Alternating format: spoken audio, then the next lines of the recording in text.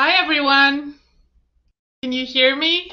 My name is Charmaine Siagian, and welcome to Hal Leonard's second educational piano webinar. We are webcasting I am from cold and icy Milwaukee, and I hope everyone's doing okay and hanging in there, and maybe some of you have palm trees out your window. So today's webinar features publications from Willis Music, a publisher that has been around since 1899 and that we have a wonderful partnership with.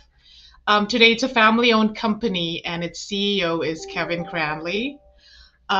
Willis really was the foremost publisher in the early part of the 20th century, and with names like Gillock, A Dozen a Day, John Thompson, and huge names like that really still sells really well around the world.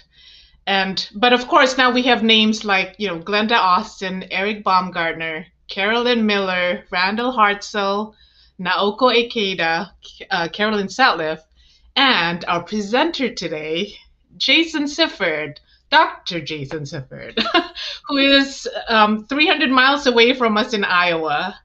And he has been a composer and arranger with Willis for over 2 years now. We were really thrilled when he signed on because he kind of is one of those musicians that is annoyingly good at everything.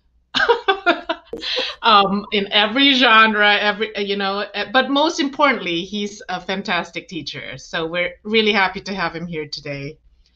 Okay, so I think I covered everything, and I won't waste any more time. So without further ado, here is Jason Sifford.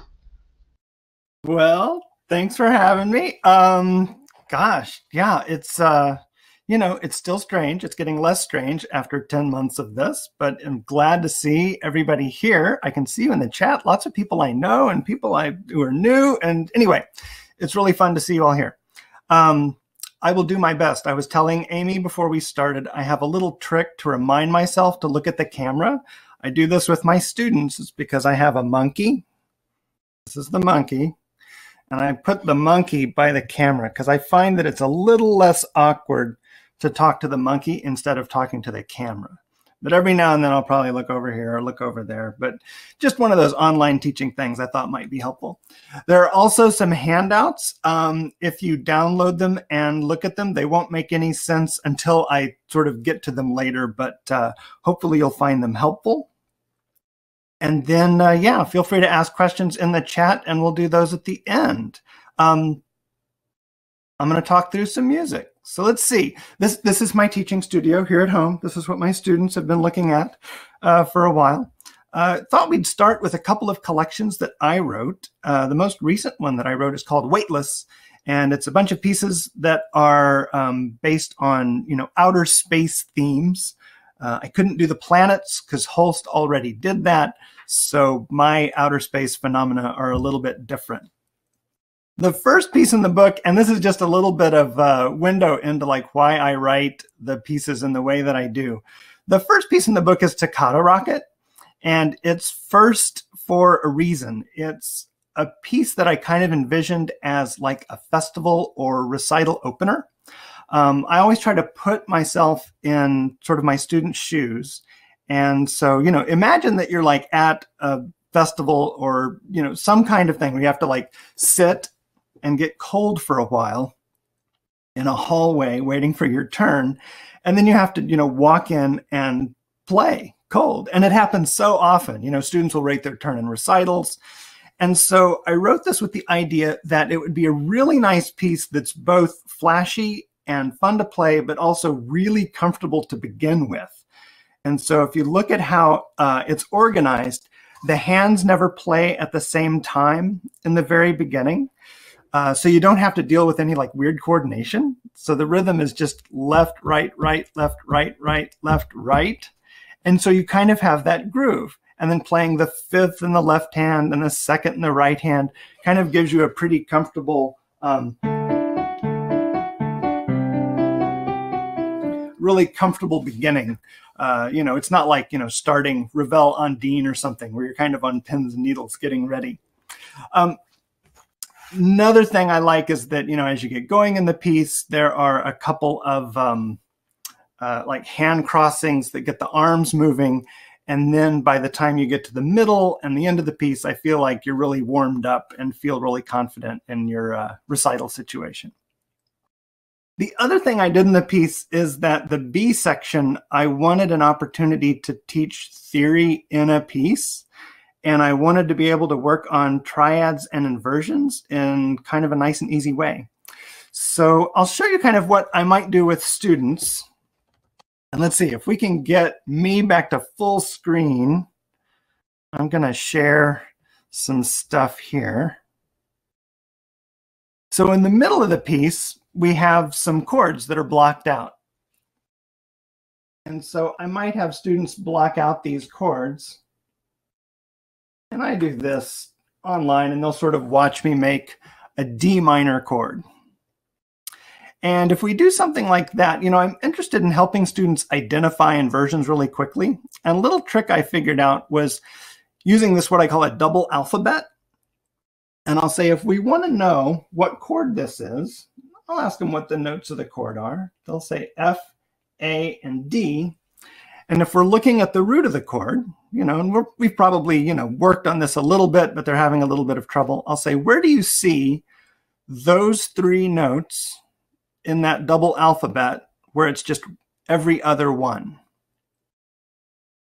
And I like this idea of this little double alphabet because then it makes it a little bit easier to identify D, F, A.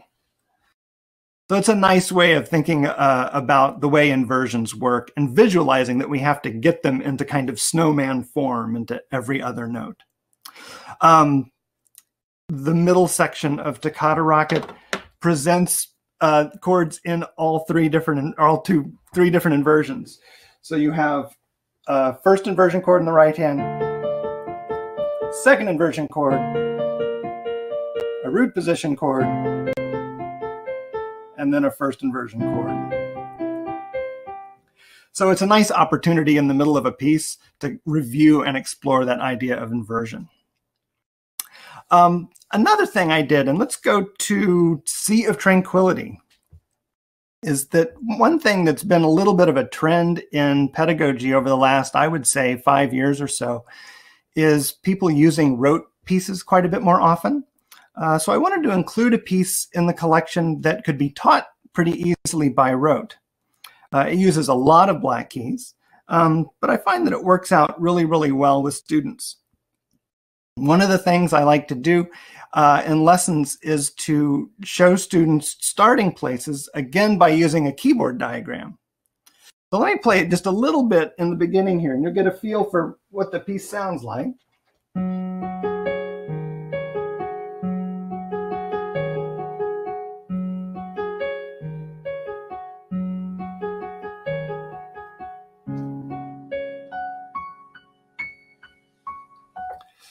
Proceeds like that.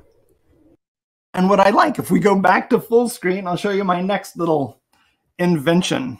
And these are the handouts that I mentioned earlier. These little PDFs I use to share in Zoom with students so that I have an easy way to draw on things and show them where to start.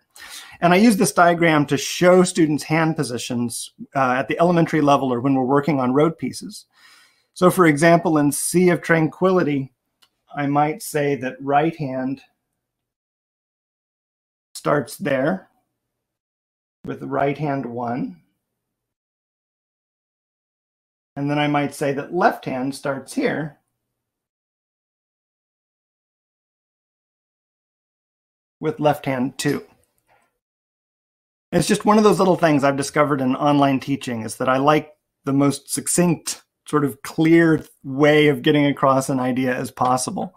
And so anyway, having a nice little keyboard diagram I have found to be very, very helpful. So the next book I wanted to talk about is I thought we'd talk about Beware the Jabberwock a little bit. Beware the Jabberwock was a really fun project for me. I've always been kind of, as you can tell by Weightless and Beware the Jabberwock, I'm kind of a sci-fi fantasy nerd. So both of these were, right kind of in my wheelhouse.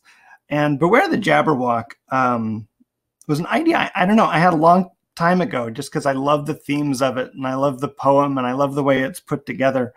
And I also thought it gave me an opportunity to write some music that kind of fit almost in like a media kind of video game world. I'm sure a lot of your students, I know a lot of mine, really get interested in video game music. But video game music is made for computers, and it didn't really give me the kinds of things I wanted in order to be able to teach and help my students build their musical skills. So I thought, I'll just write something that kind of fits in that world. And In the Wabe, which is the first piece I'd talk about, is a really good example of this. I'll also mention, I know audio quality isn't the best online. I have recorded a lot of clips of these on my YouTube channel. So you can always just go search for me on YouTube and you can see like a little bit better audio quality for how some of these things sound. But In the Wabe starts like this.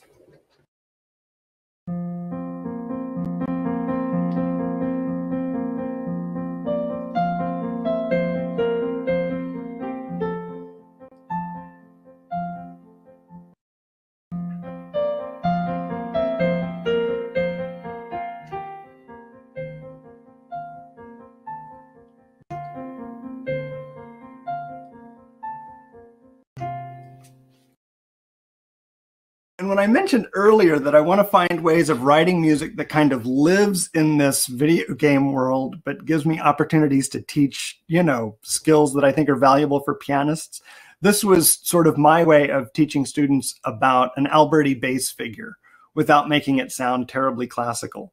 So the left hand throughout gives you an opportunity to teach an Alberti bass figure without having to, dig back into the 1800s and 1700s to find material for it. The other thing in the B section, I have kind of an idea. I always have ideas in these things about how I'm going to teach them. And, when I'm teaching students how to practice, we talk a lot about balance. And usually in balance, we're talking about left hand, right hand balance. And so, in the beginning, obviously, we're dealing with this idea that we want the right hand melody to sing out and the left hand to be quieter. There is a quiet section that kind of bridges the gap in the B section where we have a little bit of a different texture. We have a chord in both hands and then a little melody that rises above.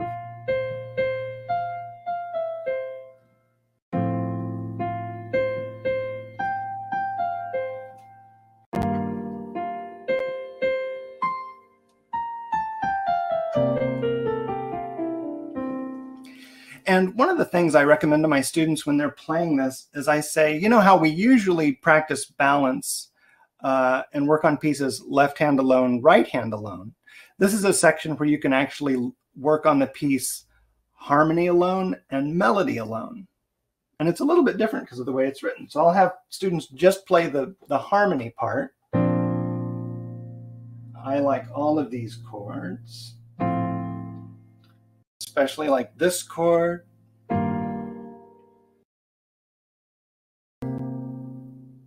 And then once students are familiar with the chords,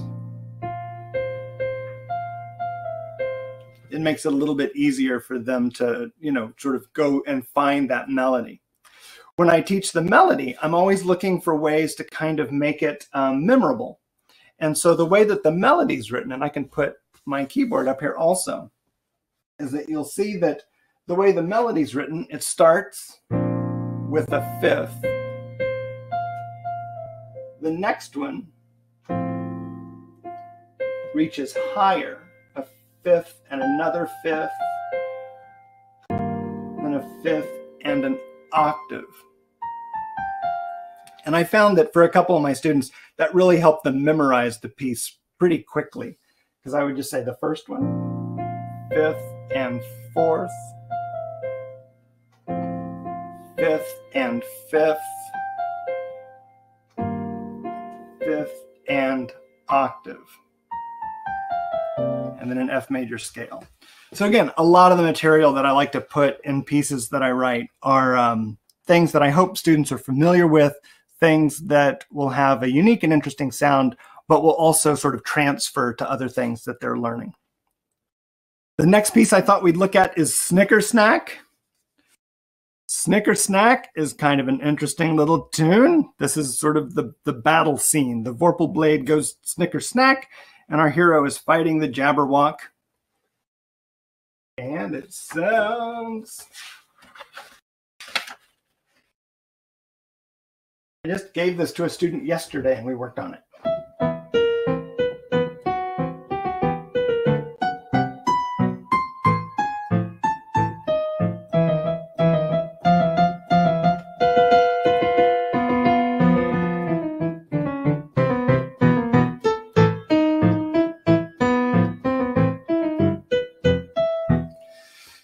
And again, I'm looking for opportunities to teach, kind of interesting ideas in terms of technique, in terms of theory.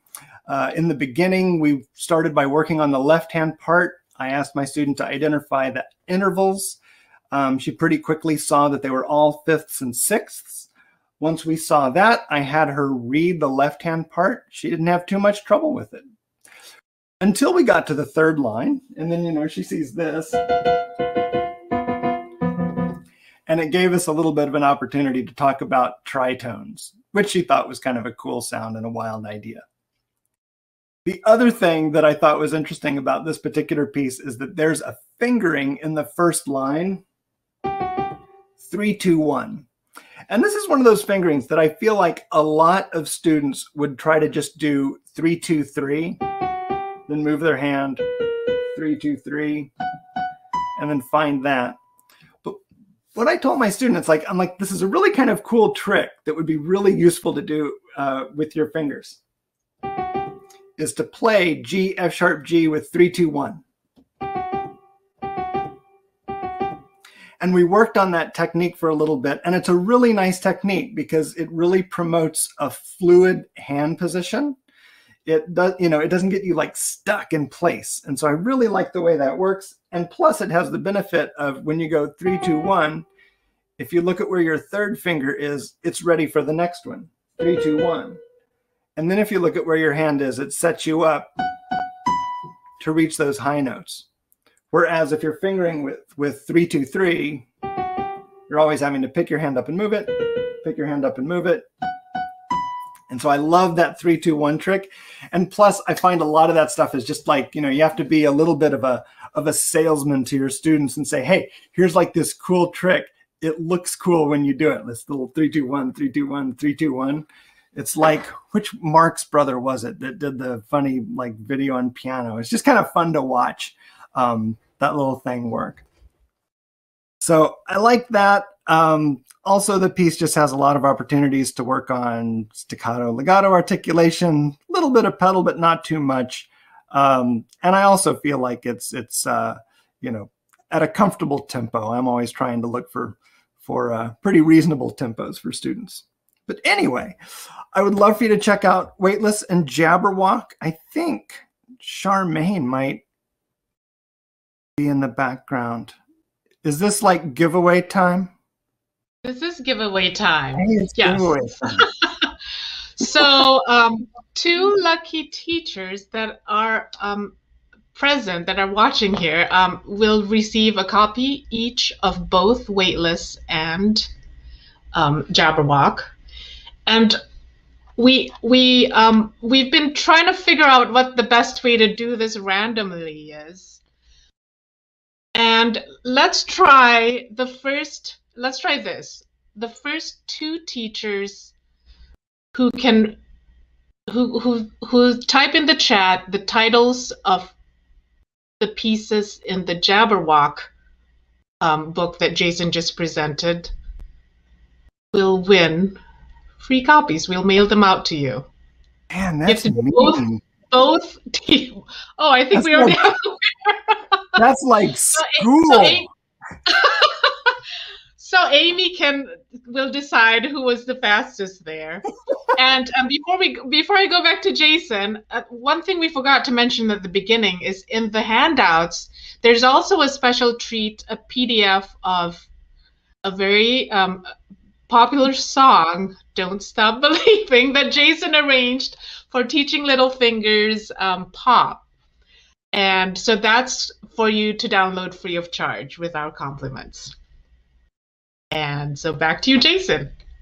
All right, back to me. So last year we had our fearless leader, Kevin Cranley, over at Willis, had a really interesting idea about doing a storybook based on stories from the Old Testament.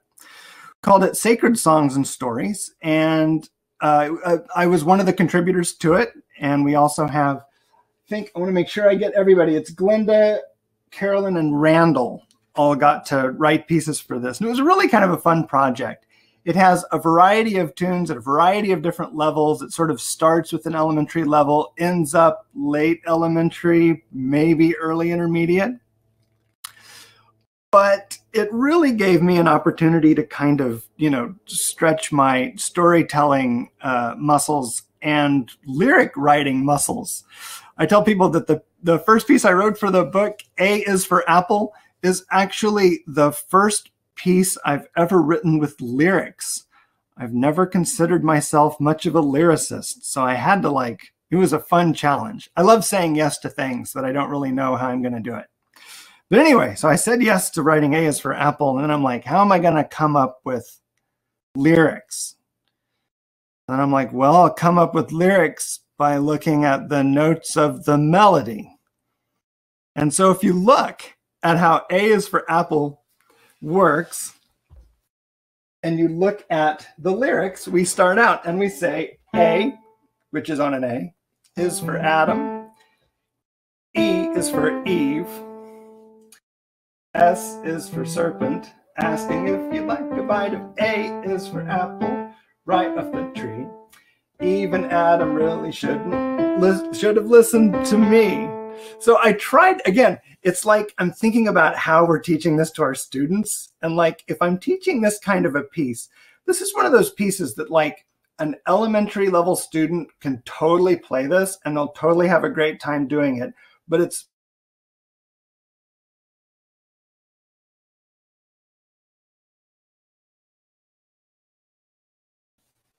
A is for apple, E is for Eve.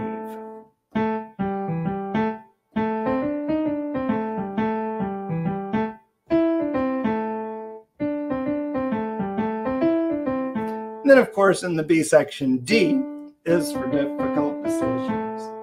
D means you don't just dive in. D means you do your best to listen. B, careful or you might end up just like A is for Adam. Anyway, I thought it was a really cute way to do that. And, my students have kind of enjoyed it. It's a cute tune to sing. I obviously have a rubbish singing voice, so others can sing it far better than me. I like to pretend, though. The other piece I wanted to talk about in here is Joseph's Dreams. Another really, really nice piece. It's by Carolyn Miller. And again, the teacher in me, I know that's kind of the theme of the day, is I'm always looking for opportunities to have engaging music, teach students things that they need to know. And of course, one of the things that we need to know are minor and major. And so this is exactly how Joseph's Dreams works. We have this waltz-like melody that begins the piece. And in the beginning, we're in A minor.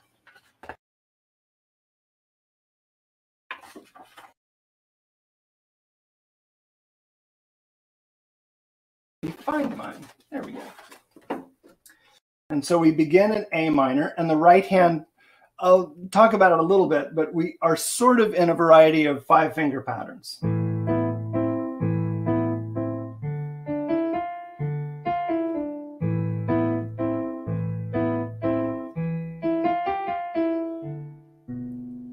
Is the opening.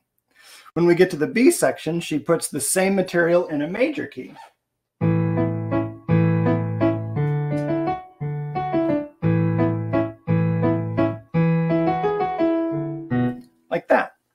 And one of the ways that I'll help students out is that, again, I like to use visuals when we're working in Zoom. So if the powers can be, you can put me back on the screen. This is something I often do on just like a blank canvas, is that when I'm teaching 5-finger patterns, I'll just do really quick circles. And so I'll tell a student, so the first part of this piece, we're in an A minor 5-finger pattern. The second part of the piece, we're going to move to a D minor 5-finger pattern. When we get to the B section of the piece, I like to get fancy and change colors. We're going to do an A major 5-finger pattern and a D major 5-finger pattern.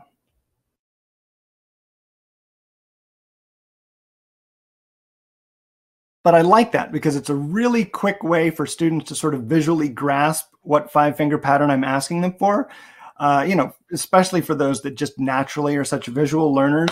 But it was so much easier because I remember in the beginning I would talk like, you know, a professional musician, and I'm like, so remember it's F sharp in your third finger. And that doesn't always translate really quickly, especially, you know, online.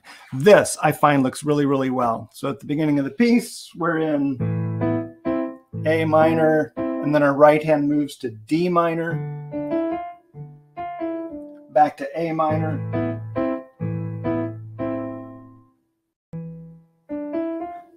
back to D minor. Anyway, it's a really nice way to kind of help students out with that kind of idea.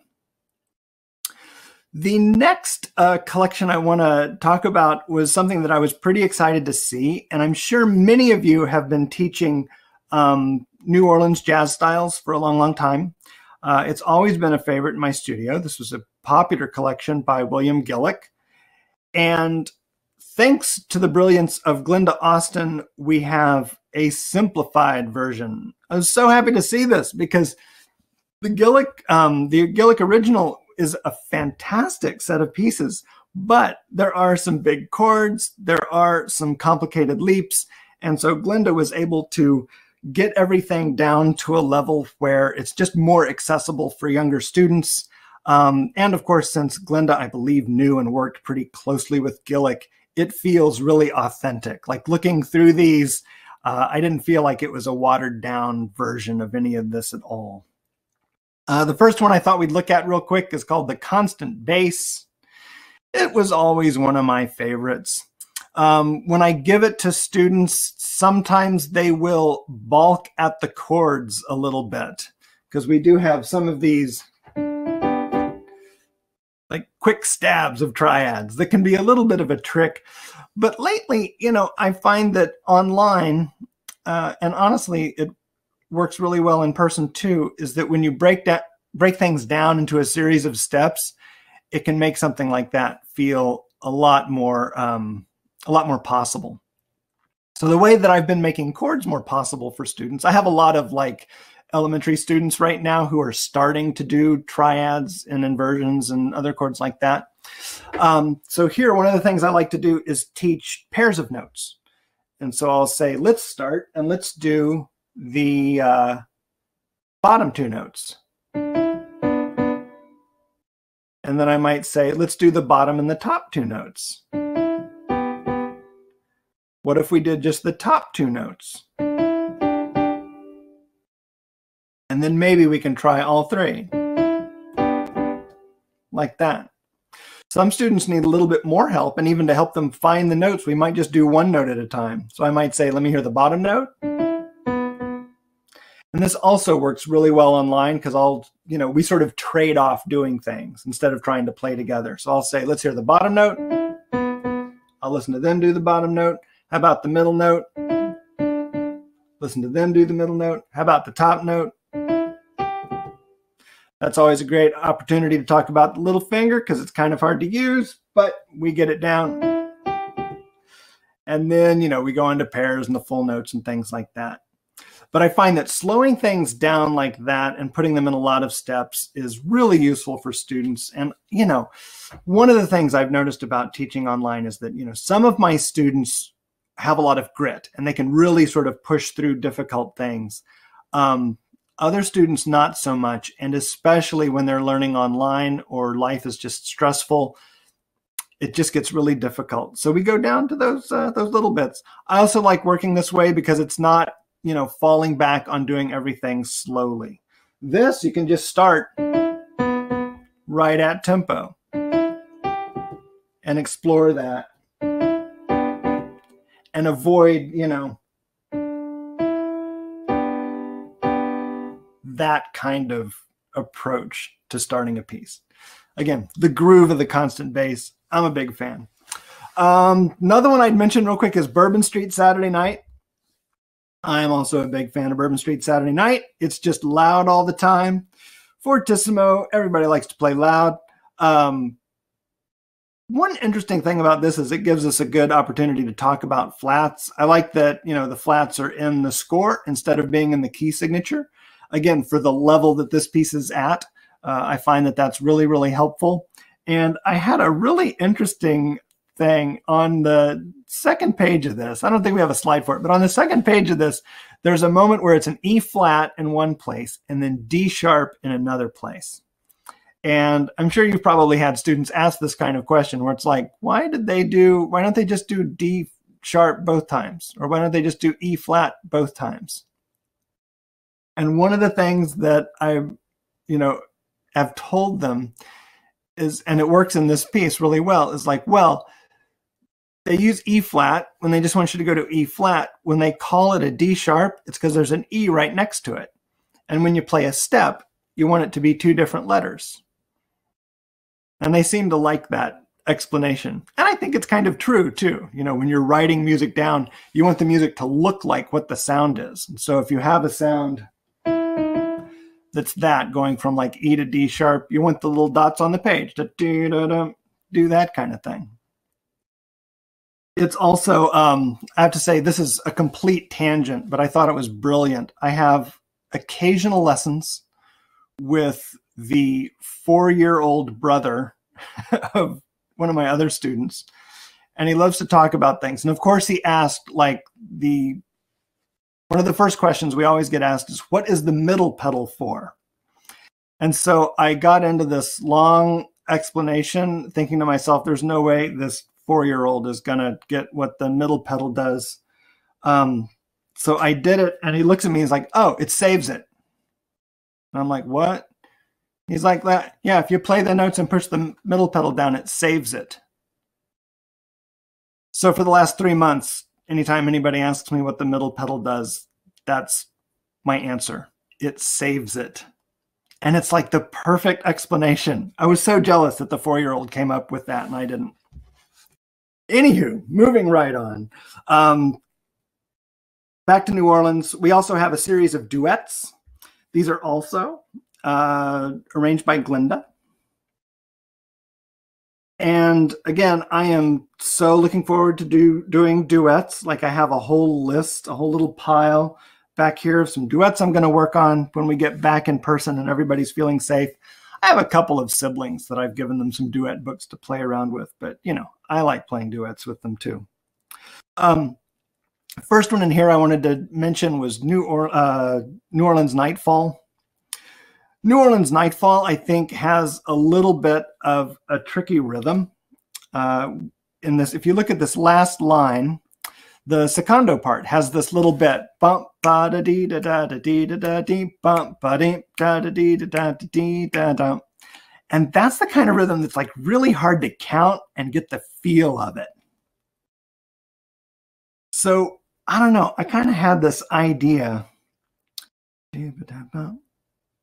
of like encouraging students to like come up with words for these things.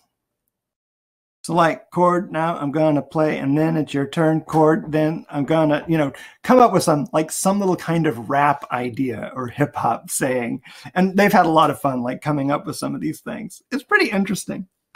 Another thing that I like to do with difficult rhythms like this is I like to actually have them practice the wrong rhythm and count the wrong rhythm.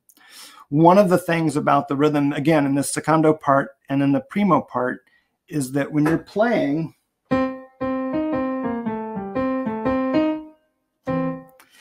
there's a tendency for students to want to put that chord like on the first beat.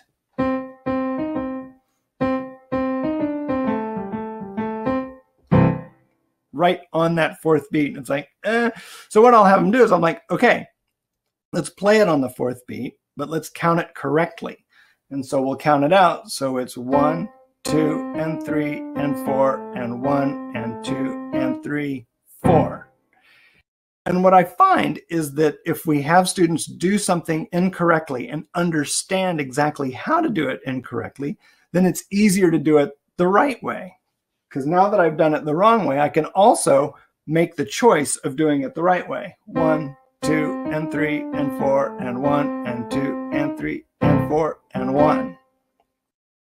And I really like that concept of like, it's not so much about getting it right. It's just like choosing the right thing from a list of options. So we might practice a couple of different versions of the rhythm. I'll do this with like much easier things also. It's like, what if this melody had a half note instead of a quarter note there? What would we do? What if these were eighth notes instead of quarter notes? And then once they grasp kind of the way that they're feeling it on the inside, then they gain like some ownership of it and are able to like choose the right way to do it. The other one I was going to mention in here is the Canal Street Blues. I like this one just because it sounds very Gershwin-esque. And so, you know, if students are looking to play Gershwin, of course, we don't have a lot of piano Gershwin options. We've got, you know, those 3 preludes, the novelette in F, and then everybody wants to do, you know, Rhapsody in Blue. But this really does give us that same kind of Tin Pan Alley feel. In this one, I find that like the trickiest little technical thing is a grace note gesture. And I have a interesting grace note thing that a friend of mine taught me once. And what they said is when we've got these grace notes, something like that. One thing they said is they said, play both notes at the same time and then lift the grace note up. And that gives it such a nice crisp sound. Like that. But I find that that's a really nice way to think about quick grace notes, because my students, you know, they would try to play. And in a piece like this, you really want it quick like that. And this is how I think of grace notes now too. When I'm playing, it's like playing both at the same time, lift the grace note up. So anyway, I'm sure, like I said, that some of you have been familiar with these for a while. Definitely pick up this bit and try it out with your younger students. And if you don't know the collection, then yeah, it's fun. You'll enjoy playing these for yourself. I think I can summon Charmaine again. Yes, you can. Let me read. I can. There she is. Okay, we're ready for our next giveaway, which includes both books that Jason just presented, the Simplified, which is the complete collection, all 3 books in one of the Simplified and the Duets. So this is a good, really good giveaway. And same thing, I want you to type in the comments where, so I want the town and state where William Gillock was born and where he grew up. Let's see if anybody knows this. Maybe it's too hard. Do you know it, Jason? No? I know. I know where. I know the town and the state for Glenda Austin. It's close to where Glenda Austin lives. Yes. Okay. It's the same state. Well, I don't see anybody knowing the answer to that. So I'm going to change my question now. Just list your favorite Gillock teaching piece that you've taught in the last 6 months. So just the first 2 people who who type their favorite Gillock teaching piece will get both books. So 2 to give away. For me, it would be Puppy Dog because I love Puppy Dog. It's like the perfect teaching piece. Oh, okay. Spooky Footsteps is a favorite. Oh, that one's good too. Yeah. Well, if sometimes there's a little delay, so we'll wait. Why don't you continue on with the webinar and let's see. Next thing I wanted to talk about, and this was so interesting. So I'm on, Willis has like a new release club that people can get on, and I'm on it. And one of the things that magically appeared in the mail for me a few months ago was how to write a song. I mentioned earlier that I am no good at lyrics, and so it immediately caught my eye. And plus, I live in Iowa City, and so we're kind of a singer-songwriter kind of town. Greg Brown is from here. We get Iris DeMent and Peter Mulvey and people like that coming through. And I really kind of dig this singer-songwriter world. There are just some fantastically talented people working. And one of them, of course, is Allison James. And she wrote this, and I did not know Allison before the book came out. And then I have since looked her up. And she's got kind of a cool approach to this. So the book is actually what it says. It is how to write a song on piano. It's one of the few things that, like, it actually gives you a recipe for doing the thing. So if you ever wanted to write a song, you just get this book and you go through the steps and you will end up with a song. A couple of my favorite things about the book is that it's step by step. I like the way the steps are organized. The first step is coming up with chords and just exploring what they are and giving some suggestions for different chord progressions to use. She does start everything out just with root position triads. And then I also really like her approach to coming up with a melody, because it's very close to how I write music and how I think a lot of this is done. A lot of songwriting things I've seen in the past start with lyrics. And one of the difficulties in starting with lyrics is that then you have to match the rhythm to those lyrics. This book works kind of in the other direction. It starts out with coming up with a melody. And she recommends playing the chord progression and then humming a melody. Like, see what naturally kind of sits in your voice, like what your voice wants to do as you listen to these chords, and kind of imagine the emotions and the vibe that they kind of they give you. And the next is coming up with lyrics. Once you've got a melody, then that gives you kind of a, I don't know, kind of like the emotional content of the tune. And you can start to think about, okay, what words do I want to put to this melody and these chords? The next thing, and like as I'm going through this book, I'm like, that's such a good idea, is that she's constantly asking us to revise, like try things out. And I'm like, that's such an important lesson, I think, for all artists and our students, is that I've never been happy with the first version of something. And I mean, my hard drive has, I counted once, it was, I think, 453 sketches of pieces that I'm like, I don't like. But I think if I go back, you know, I go back and work on them, and then they start to gel into things. But I think a lot of songwriting works like that, is that, you know, you start coming up with lyrics. It's like, I don't like that word, but oh, there's a word that's really cool. But it's a process that you go through. And I really like that in this recipe on writing a song, she takes us through that part of the process. The next thing I really appreciate about the book is that at the end, there's an optional chapter on notating. And she has kind of an interesting take on learning how to notate music. But if we look at the next slide real quick, you'll see that most of the book does not require traditional notation. So a lot of it is just using text, using blanks, and using different graphical ways of like looking at how to put the song together. There are all these things where like she'll teach a concept and then say, now this is your turn to figure out how to put, you know, your spin on things. And it's laid out like this, and you can see it on the screen. Like it is actually a workbook. You can write in the book and kind of use it as a journal of putting a song together. I have to say, I have not used this with a student yet. I do have one student who as soon as we're like, she's on a little bit of a break, as soon as she comes back, this is like totally the thing that we're going to do because it's going to be right up her alley. All right. The last thing that we're going to look at today is I wanted to go through 3 Federation selections. I know we're kind of coming up on Federation season. And I wanted to look at 3. These are 3 favorites of mine. Shark, which you have to say with the exclamation point. Shark is our first one by Randall Hartsell. Shark I love because, you know, everybody likes a good shark song. I started teaching this by rote to that 4-year-old that I mentioned earlier.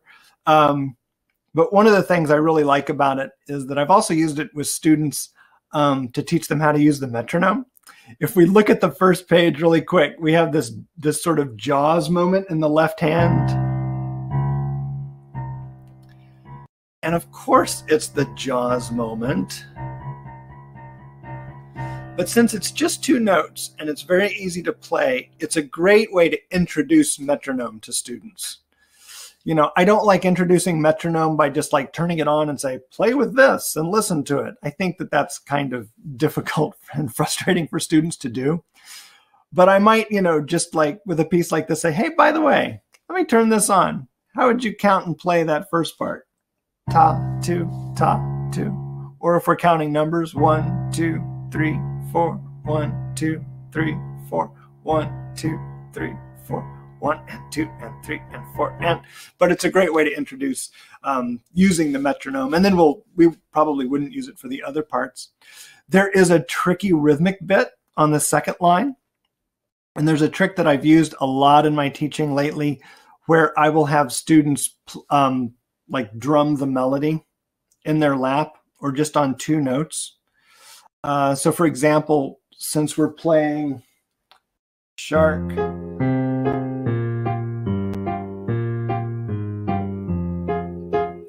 at this kind of elementary level, that is a little bit of a trick for some of our students.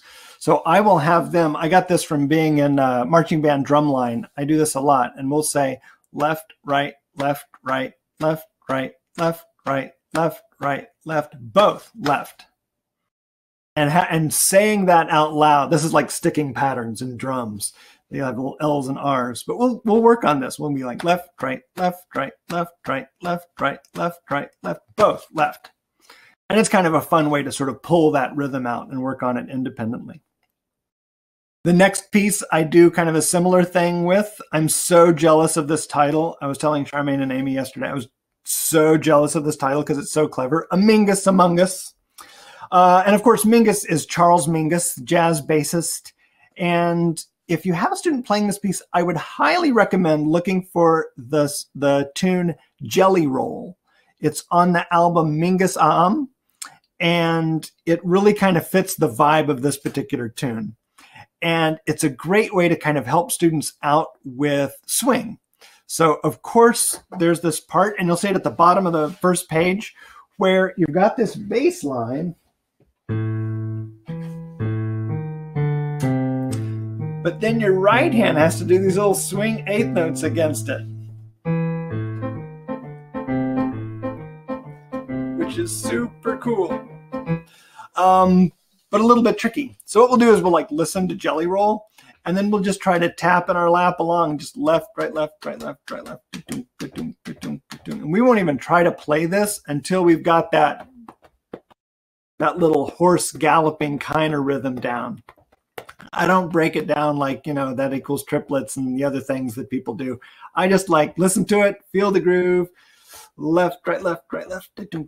I tell students they got to like, you know, do that when they're walking around, when they're at school, like, you know, in their Zoom classes, mute yourself, practice on your lap, do that kind of thing.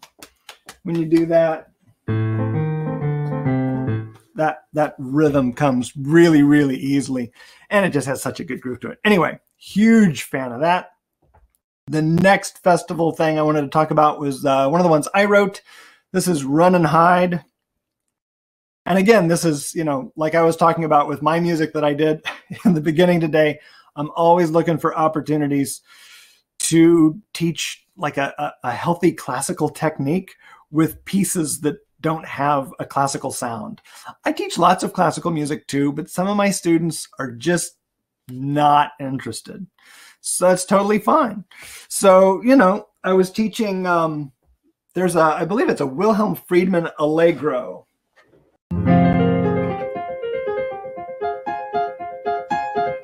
Goes like that. And I'm like, I had a student, he really dug that right hand bit. And I'm like, that's actually easier if it were in the left hand. And it would also be cool if it was, instead of a sort of early classical, late Baroque piece, if it was kind of a jazz thing. So anyway, transpose it to C minor, put it in the left hand.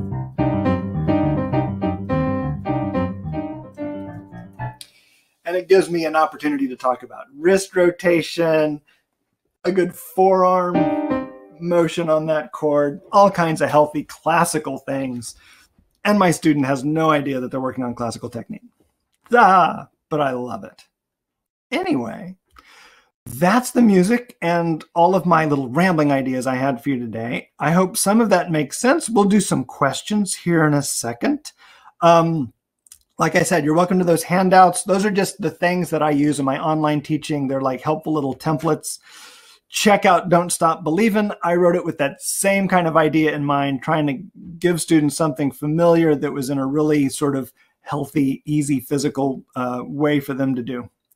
So thanks very much. And do people have questions?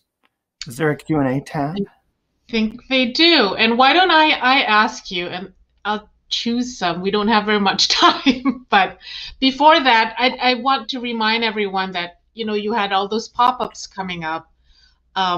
There will be a follow-up email that's sent to everyone who attended with the discount code and as well as everything Jason presented this morning. Okay, just so you know, the discount code, I believe, is JS20. But you will get an email that confirms that. Okay. Some artists get their name in lights. I get my name in a discount code. You get your name in a discount code. At least your initials. I love it. Okay. First question: can Jason give leveling for these books? So maybe Weightless and Jabberwock were early intermediate, I believe. Yes. Beware the Jabberwock is early intermediate. Weightless is one notch easier. So it's more like late elementary, early intermediate. The New Orleans jazz styles Simplified are also going to sit around there. Right. Kind of also in that late elementary, early intermediate world. Correct. All of the duets. Also, yeah. I mean, I'll say early intermediate. Yeah. I put the duets a little harder, not necessarily because of the technique involved, but just because they're duets and you need to be really solid in your rhythm and being able to listen to a duet partner. Sacred Songs and Stories has the widest range of anything I talked about today. So A is for Apple, and I think the first piece in there by Glenda, those are probably the easiest ones. I would feel comfortable teaching those towards the middle end of a student's first year of lessons. So it's like end of primer, level 1 in a method book, something like that. And then the last pieces in the book, I would put at a late elementary, very early intermediate level. Run and High. Oh, and then the Federation selections. Shark is, I don't know exactly the NFMC designations, but those are on the website. You can search for those and it'll tell you like by level what all the offerings are. But anyway, the easiest one would be Shark. The most difficult one would be Run and Hide, and Mingus is right in the middle. Right. Okay, next question. What software are you using to make these illustrations? Oh, and those were in the the handouts, right? Some of that? Yeah. So those Yeah. illustrations are in the handout. And what you're seeing is that I'm putting those on my iPad in an app called Fourscore, which is then sent to my computer. And I use this software called OBS Studio that kind of combines my webcam with my iPad with other things, and I can switch around. I actually made a video and walked through my technology setup. It is very slightly out of date, but still relevant, and it's on my YouTube channel. So again, if you just find my YouTube channel, I think that's the most recent video on it. But it'll kind of walk through that. The good news is that the software is free. The bad news is that it's complicated. Okay, next question from Anne Berry. Do you feel that doing certain pieces teach that inner rhythm feeling that you talked about? I do, and I don't know if this exactly answers your question, but one thought that I often have when I'm choosing repertoire is that, some students have a stronger internal rhythm than others. And so if I have a student that doesn't really have a really solid internal sense of rhythm developed, I want to find music that has more notes in it. A good example is like A is for apple. So when you're playing A is for apple, the rhythm's external. You're doing all the things. Do you know what I mean? Whereas in a different piece, the last piece I wrote in the book, Esther's Plea, has a lot of half notes in it. And it's one of those things where it's like you need a student who has that internal pulse going before you give that to them. So that's kind of my thing on internal pulse. I love it when the music, like that's the consideration I have. I guess I should say it that way. I look at how the pulse is in the music. Do they need to have it in themselves, or does it put it in their fingers? And then I also remember I went to a conference presentation once, and all rhythm to some extent is based in movement. Mm-hmm. And so, literally I can reach here and have a beanbag. And so like the beanbag throwing that we do in lessons it happens a lot. Like I said, I have like a very short list of things that's kind of within an arm's reach, and like, that's one, the monkey's one. The crayons, it's all right here. But yeah, put it in movement. Look at where it is in the piece and play with things. Okay, next question. What music would you suggest for a 14-year-old boy beginner who is struggling with reading but wants to play cool stuff and sound more advanced? That's from Jill Jansen. Boy, that's always the question, isn't it? My tendency with those kinds of students is to basically like split lessons into 2 tracks. Like I will do some elementary reading and theory work with them outside the context of pieces. It's usually like workbook stuff or like flashcards I have that I use and just different things like that. And then I'll find out what kinds of things they like. It's why I write stuff like Weightless and Jabberwock. The difference is that I actually will just teach a lot of it by rote, because it just gets them into it. And one of the interesting things about teaching, this kind of music by rote is that, once a student can play it, and if they have the music, then there's like it goes a different direction. And I remember being like this when I was a student. It's like, oh, I'm doing this. Oh, and that's what it looks like. So like, that's what this looks like. It's really interesting to think of reading as being in that way, instead of the notation being kind of this mystery that you're trying to figure out what it sounds like. It's like, I know what it sounds like. That's what it looks like. So anyway, that's kind of my weird answer. I will basically teach like the same music, but I'll try to go more at it in terms of like going by rote, letting them do it by ear, still have them get the book so they can see, and hopefully it kind of sinks in what they're looking at, but have it work like that. The other thing I'll say about that is that I like to find music. And again, this is one of the reasons I write the way I do. I don't do a lot of variation. So a lot of, especially intermediate level music, which is kind of the music that does sound cool. It's like, they'll write a thing and then there's like a different variation of it. And then they kind of keep it interesting and maybe change the chords. That's really hard to keep track of if you're not a strong reader. And so I like to write things where it's like, I do this cool thing and then I do this other cool thing. And now I do the first cool thing again. And I don't have a problem with it being exactly the same. If it's cool the first time, it's going to be cool again. So right. I like it. Okay, just a couple more questions. Oh, this one, she's curious about what software. Go to Jason's YouTube page and there's a video on there where he explains what he used today, correct? Okay, last question. Can you talk a little bit about how you structure a lesson? Time warming up and working on rep. That's from Anne-Elise Ritchie. Oh, yeah.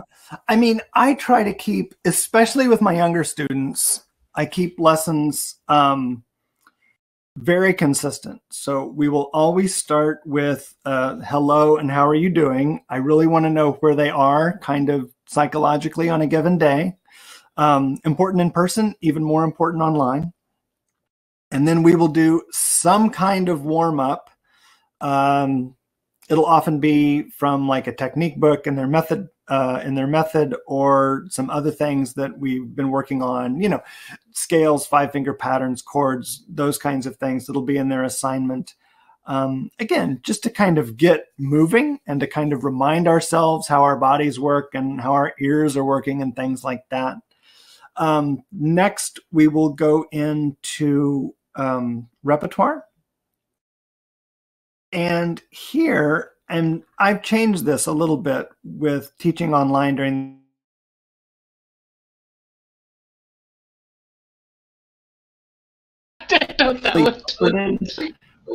by doing, oh no, did I disappear? I'm back. Some students I find are really comforted by just having the exact same steady thing to do every week. It's really nice. Like I like being a point of stability in their lives. And then some students, particularly the older students, I had a lesson 2 days ago where she had to spend 15 minutes talking about her issues with going back to school in person because our school district is changing its mind rapidly. And I quickly realized she's done. And I tried so hard to like get her to, go back, but that's just one of those things. It's trick. Oh, and the 6 black squares are literally just 6 black squares. I put them back there because a blank white wall was super boring. Thank you so much, Jason, for this amazing webinar. And thanks everybody for being here. Again, watch your email. There'll be a wrap up of everything that Jason presented here. We hope to see you next time. And till then, adios and have a good day, everyone. Thanks, everybody. Bye.